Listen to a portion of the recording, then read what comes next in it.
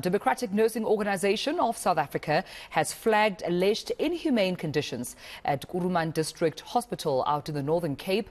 Denosa has approached the Human Rights Commission and the Nursing Council to look into the situation at the hospital. Now, the union has given the Department of Health in the province until the 14th of May to improve the situation. And Vassen is Denosa's Northern Cape Provincial Secretary, joining us now from Kimberley. And thank you so much, Anthony, for your time. Good morning to you. Perhaps let's start here. Paint us that picture of some of the conditions with which nurses have to work and then what's really happening in our hospitals out in the Northern Cape province. Look, good morning, Jamila. Good morning to your viewers.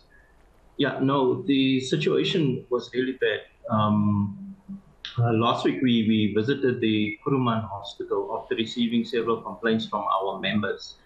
And at the Kuruman Hospital, you have a maternity ward which can have 25 ladies at one time.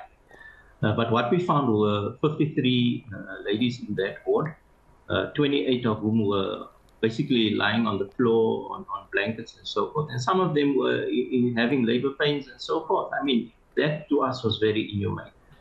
To have a woman that has come to the hospital to receive care, to deliver a baby, to end up lying on a blanket on the floor while she's having pains, that to us is just very inhumane. And it cannot be condoned in any form or shape. So that was basically the setup. And that does not include the babies that were delivered, because at that time there were about 20 babies in that ward, and about 7 of them were very sick babies. There were also a few neonatal wards, neonatal babies. And when what I found was that there was a neonate baby that was being treated under a baby warmer.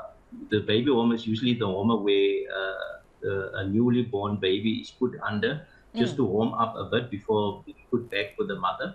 But the neonatal baby was being treated under the baby warmer with only a nasal cannula, with no monitoring, nothing at all, monitoring machines or anything. A baby like that usually would be treated in a neonatal high care or ICU. But this wasn't the case at all, because that hospital in itself is not equipped to deal with such type of patients. Yeah, Anthony, if I may just come in there, what's the Provincial Health Department saying about all these complaints? Look, ma'am,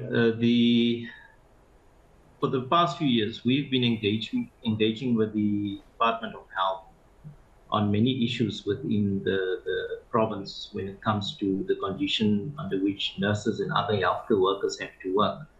But all we have received over the past few years were promises. And I mean, this is not a situation that has arisen overnight.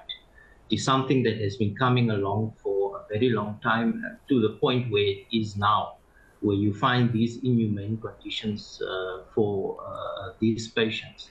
And Kuruman Hospital is not the only hospital in the province that is suffering from such conditions. Last year we had strikes in the Maharani and Popwane areas, which is Hartswater and Warrenton, because of similar situations.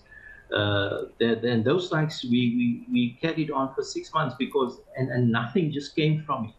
Right. The department is just not willing to employ more nurses. They are just not willing to provide the necessary equipment. And what makes it worse is that the top structure within the Department of Health is so unstable, because over the last 5 or 6 years, it has been only acting HODs, acting chief directors. And every time a new HOD comes into act, you have to start from over. You understand? So we're just getting nowhere. Yeah, and I suppose that's why you had to now write to the Human Rights Commission to intervene. You've given them a deadline as to when to respond, hoping, Anthony, that you do get the response and we could have this conversation again.